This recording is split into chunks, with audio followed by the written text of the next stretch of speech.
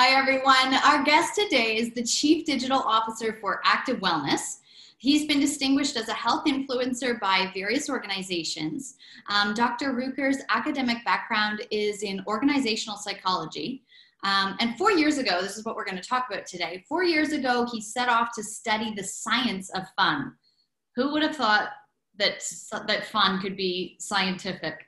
And this has resulted in his upcoming book, The Fun Habit. And Mike, in his book, is going to be making the argument that we should cultivate fun to bring a greater sense of happiness and joy to our lives. That's so interesting because people, I think, associate that fun is always something that's going to make you happy, or happiness is what makes you fun. And I'm really interested to hear what your take is on how they are connected. Sure. The Fun Habit is set to release through Simon & Schuster in late 2021. And another reason I wanted to talk to, can I call you Mike? Yeah, please. Dr. Mike? Another reason I wanted to talk to Mike is because when I saw what he stood for, it was so similar to my belief system and what I believe in.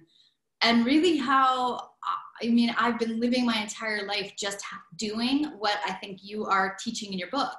It just kind of came naturally to me to have fun, and I never realized there was so much science behind it. So I guess the first question I'd love to ask you is why 4 years ago, something must have changed in your life. Why was it 4 years ago that you decided to study the science of fun? Yeah, so what happened was my little brother unexpectedly passed away. So previous to that, I have always been sort of fascinated with positive psychology. I, through serendipity, back in the early 2000s, got access to a gentleman by the name of Michael Gervais. He was at the time had just started his clinical practice. He's now the sports psychologist for the Seattle Seahawks. So he's kind of made a name for himself since then in the mindfulness space. But I just got lucky to have early access to him. And the reason why that's important is, he sort of fostered this, desire to learn a lot in that space. It was the same time that Marty Seligman launched Authentic Happiness. So, Csikszentmihalyi had written Flow, I think, a few years prior, but, this idea of positive psych as a movement was just developing. And so I became a charter member of the International Positive Psych, the IPPA, International Positive Psych Association. And, really got interested in everything that sort of pervade through that channel, things that we all talk about, gratitude, mindfulness, the idea of savoring. And those had served me fairly well, to build resilience and, live a fulfilling, happy life. But then in 2016, actually, there was this trifecta of things that had happened. My brother unexpectedly passed away from a pulmonary embolism. I was a lifelong runner, or not lifelong, but I had picked up running as a way to alleviate stress, and found out that just pretty much all of a sudden found out that I had advanced osteoarthritis and I wasn't going to be able to run again. So at the age of 46, I had to get a hip replacement. And then this isn't really necessarily negative, but, my wife had supported me for quite some time in my doctoral work. And that kind of pinned us down in the Bay Area. And right towards the tail end of that, she got a really great opportunity in North Carolina, where we live now. But that did mean, uprooting basically from our support systems and moving across the country. Wow. So yeah, it was a lot. And, so I had all these tools, and, I was like, trying to use them effectively to sort of pull myself out of this space. Mm-hmm. And it dawned on me that I didn't necessarily want to identify as happy, like that dissidence of, I need this period to be able to mourn, different aspects. One, my identity changing, and two, the fact that, I lost a loved one, but I didn't necessarily want to wallow, because that's not who I was. Mm-hmm. And so, I knew certain aspects that we all have agency, sort of self-help married with some of the academic literature. And I wanted to, being you know, a good doctoral student wanted to see, you know, what was available in there. So started searching PubMed, and found that there was this huge research gap in this idea of fun. You know, when we look at happiness from an academic standpoint, it really is a social construct. We now have kind of moved away from quote unquote calling it happiness, although you still see that, you know, sort of airport books and things of that nature. But they moved on to calling it subjective well-being because it really is measured by instruments, right? You know, like when we talk about, you know, the Nordic being the happiest place in the planet, that's because people have defined what happiness is. You know, and, you know, we take these surveys and someone tells us we're either happy or we're not. Yeah. But fun is really something that we own, right? You know, what's fun for one person isn't fun for the other. You know, it's this emotional state. You know, in the most simplest terms, we often talk about it, you know, being the crux between arousal and valence. And, you know, most people know what arousal is, but valence really quick is just either something that's positive or negative, right? So we say something's either on the negative side of valence or the positive side. So if we're, you know, in a pleasurable or enjoyable situation, we're usually, you know, somewhere on the positive side, and, you know, something that makes us sad, we're on the negative side. And then, you know, you have something like clinical depression, you know, you're sort of stuck in a negative valence state. So I wanted to be in a positive valence state without sort of, you know, saying, hey, I'm happy, because I wasn't. And that was, you know, and I realized that not a lot of people talked about it. There's a lot about, you know, research that comes out of education, because we certainly know that fun is tied to, you know, better cognition and memory and things of that nature. And if you can keep kids engaged, you know, you can expand their attention span. But, you know, fun and adulting. About that. Yeah, I think, you know, kind of what you're getting at is that fun and adulting, you know, there isn't a lot, you know, because I think especially in Western culture, it's not valued. And yet we know, you know, sort of at the outskirts of this research, that there is a ton of upside. You know, one of the ones that's been explored primarily because IDEO and design thinking has gotten so popular is this idea that, you know, if we're not kind of in this fun space where we're more open-minded, that we tend to, you know, have these guardrails that don't allow us to be creative. And so I could really jump in anywhere, but that's you know, the long-winded answer to your question. Yeah, no, I can see, like, there's a passion there, and that's what kind of drove you. There was I think what I see is that you were always a very optimistic person, but then you find yourself in this place where, yeah, you're just not happy. Well, how many people feel that way, right? And they don't make the association with fun. So I guess on that note, I have two questions to what you've said. Do you believe you have to be happy to have fun? I think I know the answer. No. Yeah. I feel like I have answered that. You know, you can certainly, you know, and there are these distinctions, right? This is where I think we get caught up with language. And so that's part of the nuance, right? And the delineation I like to make is that, you know, happiness is really a state where you have to reflect, like, am I happy? And it's important, right? Because, you know, you live in despair or depression, you need to figure out sort of what are the aspects, you know, whether they're biological or circumstantial, you know, and sort of address that. But fun is something that we have in our toolbox that we can do at any given time. And so the way I would answer that is no, you don't need to be. I've certainly proved that. But, you know, it could butt up against your personal definition of, you know, what happiness is, because fun really is experiential. It's similar to flow in the sense that when you're in it, you're just in it and you don't really need to think about anything else. You know, where it's different is, you know, flow is certainly a state. And so there's a delineation between those two.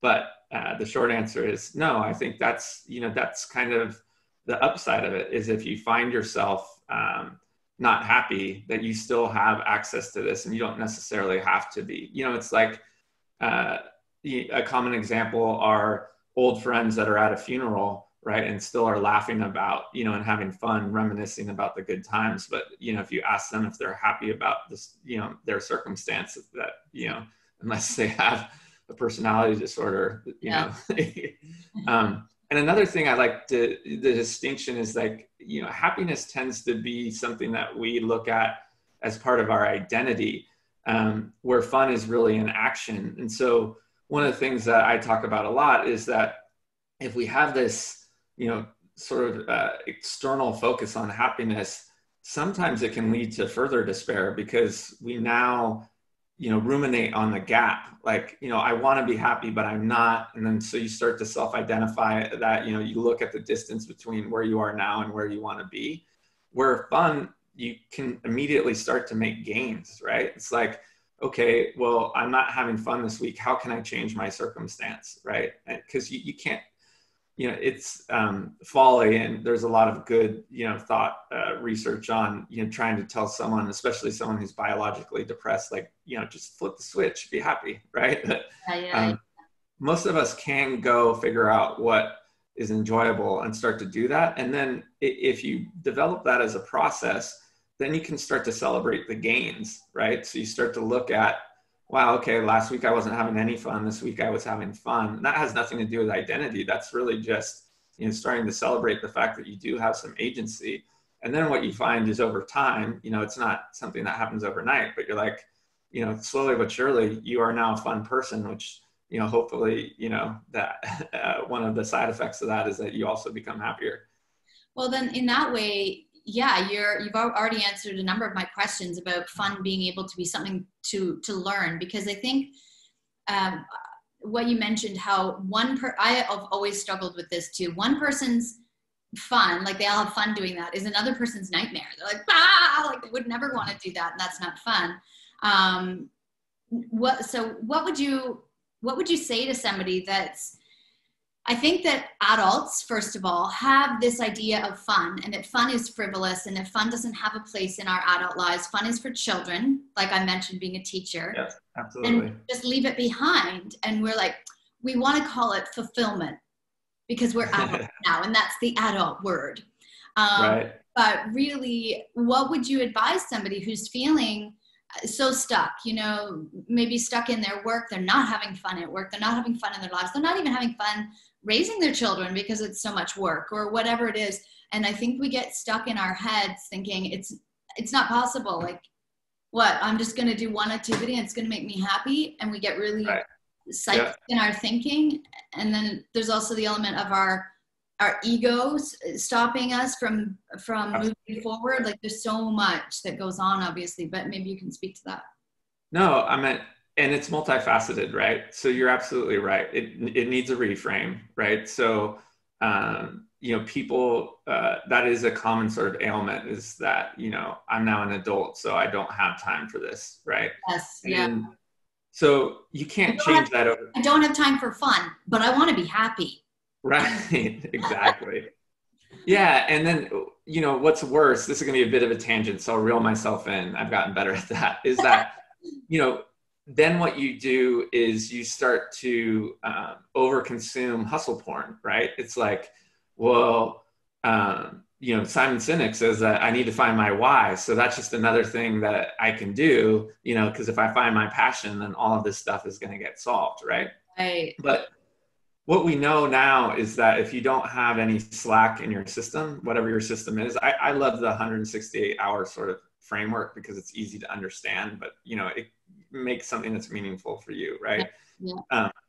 But, you know, if there is no slack in that, right? Again, I'm going to use the 168 hours. Like if you can't find 2 or 3 hours within your week that is for you, that's pleasurable. So like, if you don't want to call it fun, you want to call it pleasure, you know, whatever it is, then you're going to ultimately burn out, you know, and we just know that. I mean, that is clear now. You know, the World Health Organization, you know, identified burnout as a significant problem even before COVID.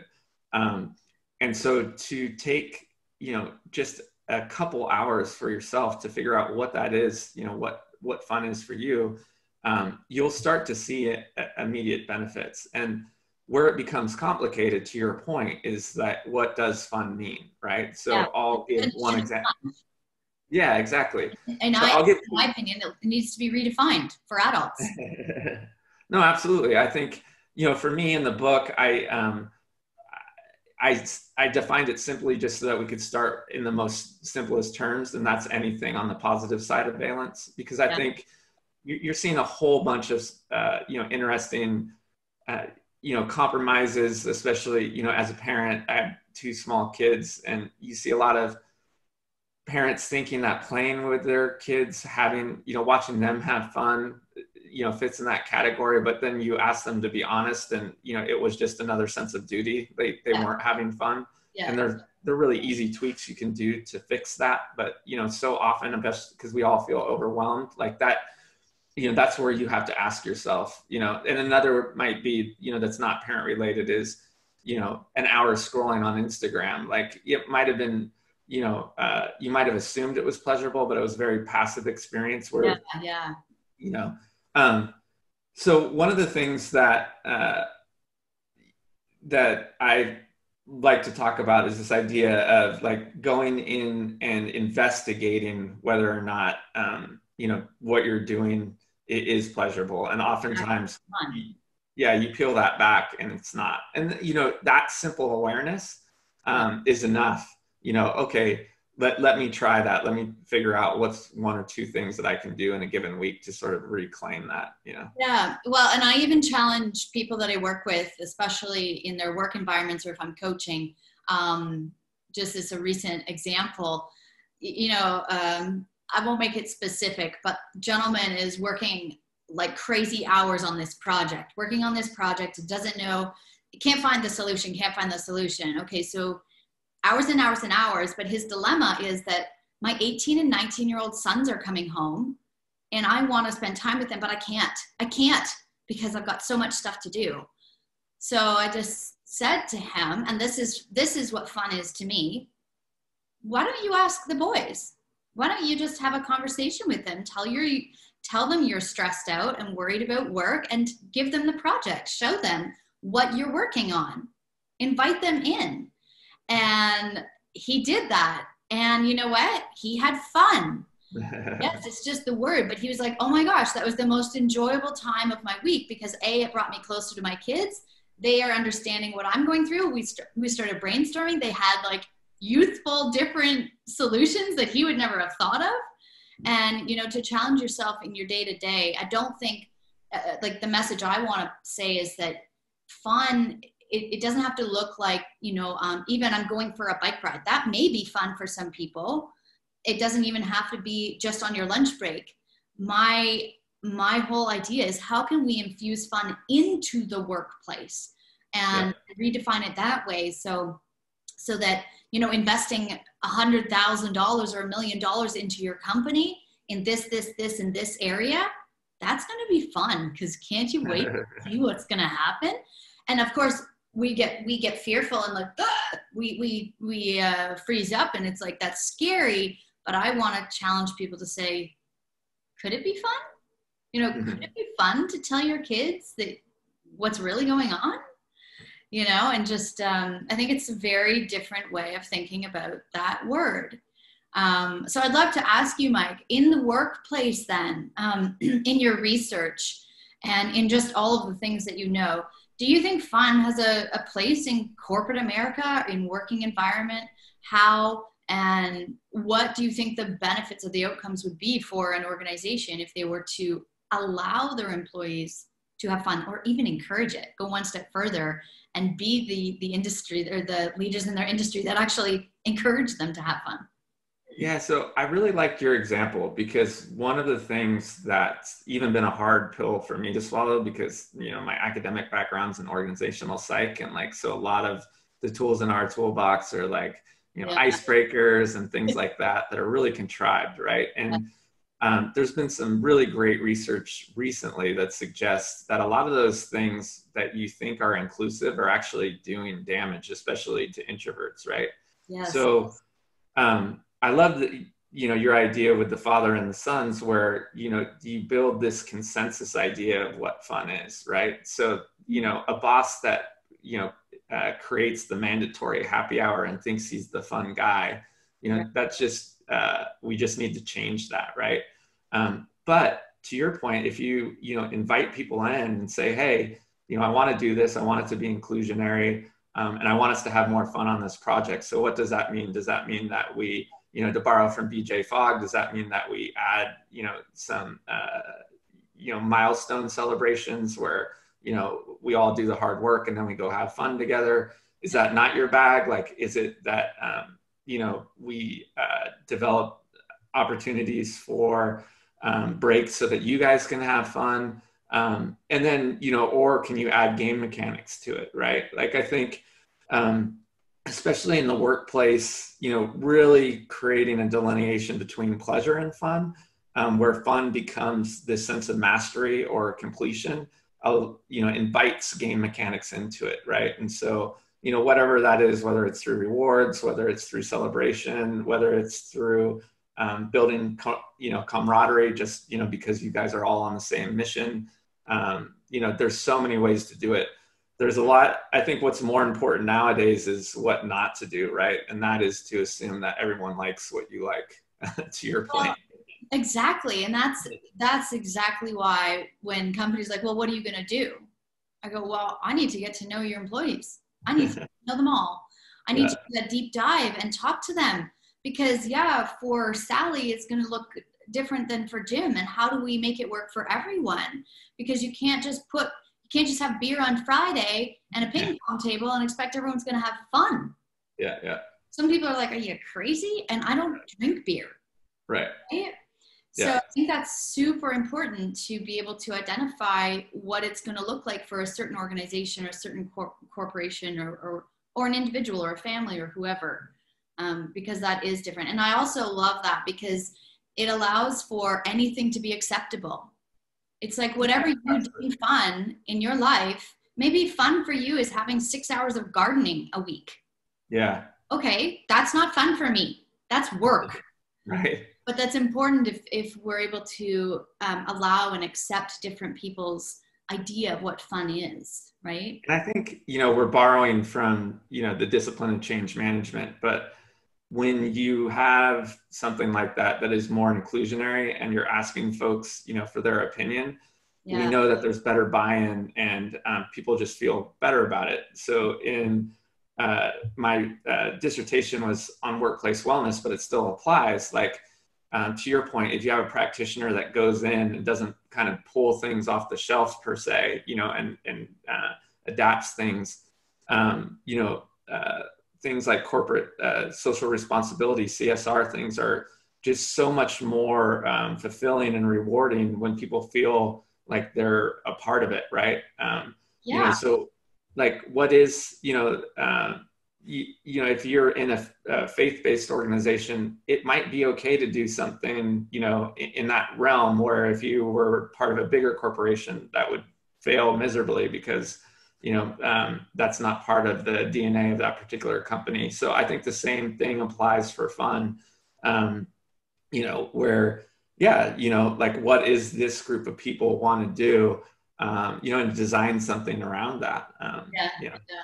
Okay, so pretend for a second I'm like a senior executive of a multi-billion-dollar corporation and I'm a man, white man. And I'm maybe like around 70 and I've been doing it for a long time. Pretty stiff and not really like open to these ideas. What would you say to me? I know I don't look like that, but imagine what if you could say anything, for just an inkling, I was like, okay, what's this about fun? What would be the one thing you would say to me to think about?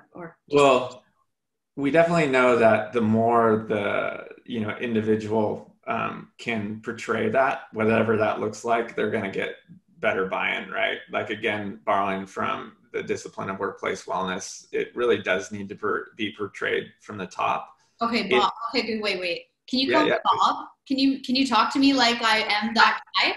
Can you be like, Bob, this is what I would advise you to do in this day and age? I haven't done role playing since my practicum work back in the day, so this will be fun.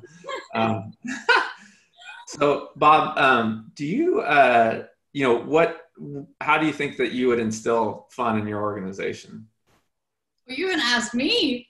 Yes. I wanted to hear your advice. Whoa, as good consultants, right? I would say, Mike, fun is for my great grandchildren, I don't have fun anymore. Well, what if you had an idea of fun, what would it be? For me, that would be getting together with my buddies and playing golf. Well, we're going to try and have a little bit more fun within your organization. So if you don't necessarily think you're the person to bring fun about, do you know folks that are considered fun that have spheres of influence within the organization that perhaps we could bring into the fold to, figure out some good ideas to make, fun a better initiative for your situation and organization? I think perhaps we need to hire someone else to provide this whole idea, because I have no idea what you're talking about, but if you're going to say it's going to bring me more money, let's try it. Well, it definitely will bring you more money. We know that if your employees feel fulfilled and are having fun at work, that absenteeism goes down, that productivity goes up, and they will work less hours but get a lot more done. So they'll also have fulfilling lives outside of the work environment. Yeah, it's good. So we need to figure this out. Sounds like a good plan. Happier people, more productivity. I'm down. Yeah, because for the Bobs out there, it does come down to the bottom line, and it's about the profits. But I mean, for me, I know I have lots of fun in life, and I would love to, bring this mindset that you're talking about to more people's lives on the day-to-day, so that we're not living for the weekend. So we don't think fun is just windsurfing on our 2 weeks holidays or going on a trip with our family, which is fun, but we don't have to wait. We don't have to wait till we're retired to have fun. Absolutely. And I think you would agree, Mike, that just like the rest of our lives are built around habits, that fun can become a habit. How would you recommend, or how would you maybe inspire somebody to make fun more of a habit? Because I think you had to do that when you weren't happy and you weren't feeling like it really. Yeah. Start doing it consciously and being aware. How would you tell somebody to start? Yeah. So the way I do it is, again, that framework of 168 hours. And so I've created kind of a rudimentary model called the play model, where you look at how you're spending your time in any given week and put it in 4 categories. So either pleasing, living, yielding, or agonizing. And all of them have, kind of constructs. Living is really like the big things that we do, right? So if you're not having any fun at all, that's, you can kind of park that one for now. But the idea is to see, what in your life is, actually pleasing and bringing you a little bit of joy. And again, if you can't find 1 or 2 things like that, within your week, then you need to start, do some work about, okay, what was it that was fun at one point, or, if you can't figure that out, what is it, if you're on social media or stuff, that you sort of, you identify as like, wow, I wish I could be doing that, and figure out how you can, build in that time in your week for yourself.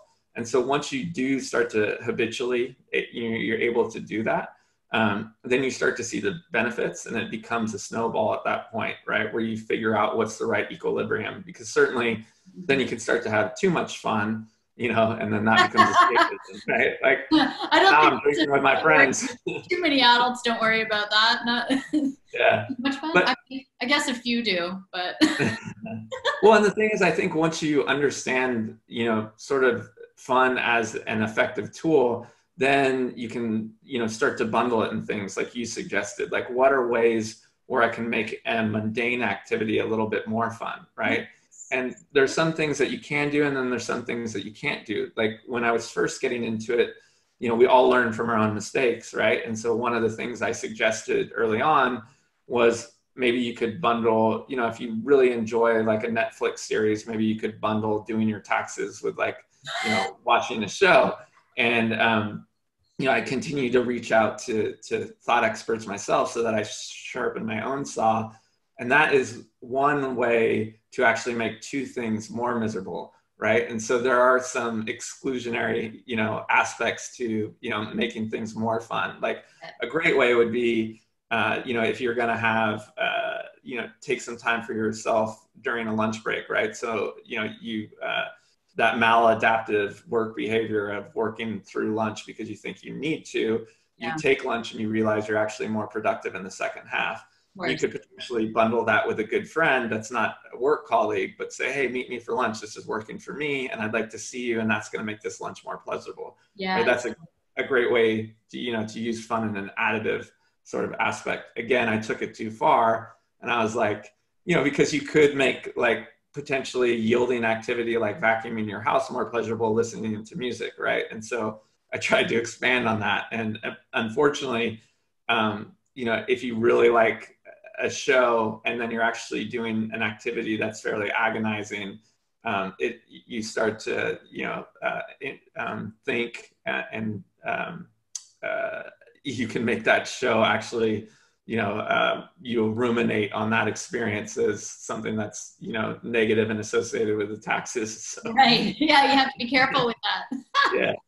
I'd like to take one step backwards because I think for you and I and many people, we have no problem actually identifying what is fun for us. We're like, oh, I love swing dancing, or I love getting on a plane and going somewhere new, or I love playing with my grandkids, whatever it is. But there are people I've spoken to, Mike, and I'm sure you've met some along the way, that I ask them, what brings you joy? What is the activity you're doing that you're having fun? And they look at me blank-faced. It's been so long for them that they are like, I don't know. Yeah, it's unfortunate. You're right. And it's common, right? So what would you say to them?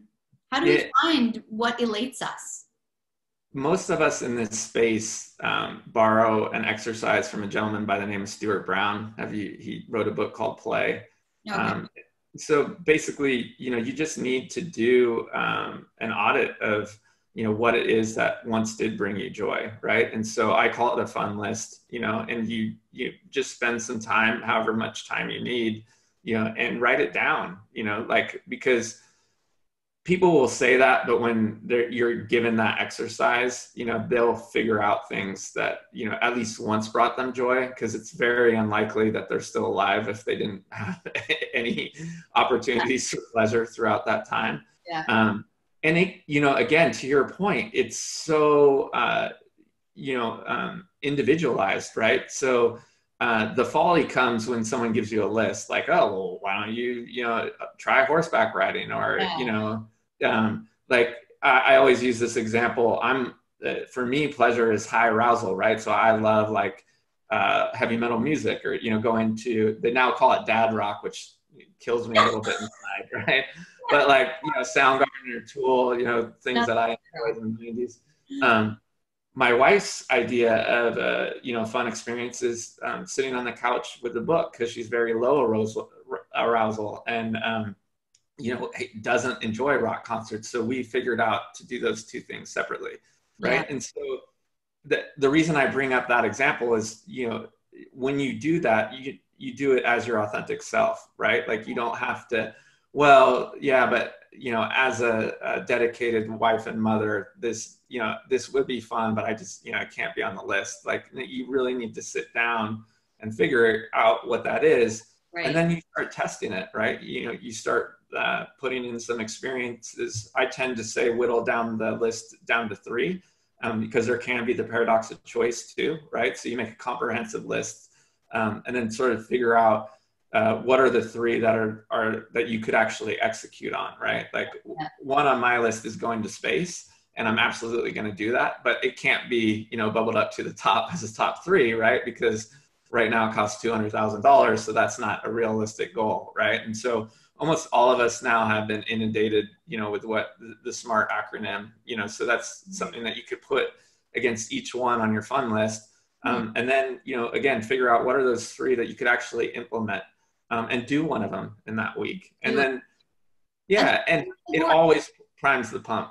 Yeah, I think it's so important. People think too much. Don't stop thinking about it. Just do it. Yeah. If your idea of fun is getting a water gun and spraying your kids, just do it. Yeah. So what's the worst case scenario? That's another one. Interviewing all these folks, especially folks that had found themselves not having fun. Yeah. and you probably already know this, but if you put it on your calendar, especially for A types, it becomes immutable. So it's very interesting, right? Like if you talk about it and you're like, okay, well, I'll get to that on the weekend. But for some reason, those people that are stuck, if you're like, even if they, are like, yeah, it just seems contrived. Yeah. If they put it in their calendar, in their Outlook, then they'll actually do it. And it usually only takes one or two fun things to go, you know what? Okay, I get it. And then another thing that if folks are really stuck, and I write about this in the book, find that one thing, like something that just was really, really fun, and put a totem on, on your desk so that, if you're like, I can't have fun, it's just a daily reminder that like, at one point I could have fun, and ultimately you'll get sick of staring at it if, you're not, doing it. Yeah, so that's like one of the, an amazing experience I had with my best friend. I just keep it there. So if I'm not, if I need a little ounce, or boost of resilience, it's right there for consumption. Yeah. Well, I'm Bob, and I'm going to go play golf because that's going to be fun for me. I'm going to wrap up, but before we go, I do want to ask you. I do a fun fast round questions. So Sure. I'm going to ask you a bunch of questions. And just answer them as fast as you can. All right, are you ready? Yeah, let's do it. Okay. All right, when's the last time you had a belly laugh? It was about a week ago. Yeah, the kids and I will do silly things, and we were laughing pretty hard. I won't ask the details on that. Yeah. All right, what's one thing you love about yourself? That I'm passionate. Yeah. Okay. I think like even when times are tough, I'm always able to sort of devise a strategy, and take the next step, even if it's difficult. So I like that about myself. Okay, that's great. What would you say is the most defining moment in your life so far? Well, as a husband, you always have to say after getting married, right? I want the should answer. I want the real answer. Well, looping back to the previous one, I had set out a goal to do an Ironman, and I did it. I was, I believe, the second last to finish. And they have cutoff points where they tell you, this just isn't your day, come back and do it again. And like, so each time I had strategically figured out how to do just enough to get to the next point where they would let me go. And actually crossing the line, being one of the last people, it was in New Zealand. And because I was one of the last, like every spectator had, come to the finish line. So I felt like I was like winning because like, felt like you were winning. Yeah. And they had actually re-put up a ribbon, and my wife, girlfriend at the time, but now wife, met me with a beer and a burrito. And it was just like knowing that I had done enough to do something fairly amazing like that has like sort of set the stage, for that ideology that I explained in the previous question. I love that. Okay, last question. What's the one band that you would rip your shirt open for and let them sign your chest? Oh, Beastie Boys, hands down. There you go. I like that was so easy for you. Mainly because they are fun. Like, so if you ask me my favorite band, it'd be Soundgarden. And unfortunately, Christopher Nolan. Good concert. But yeah, the Beasties are just like, fun personified, and they're just, and did so much, and still to this day doing so much social good too, and learn from their mistakes, like obviously the misogyny from License to Ill, they needed to evolve and mature as men, and they did, and they, so I like everything they stand for. And to have their signatures all over your chest would be amazing. It'd just be weird anyways. I think. Oh man, it's been so great to talk to you. I'm going to call you Dr. Mike.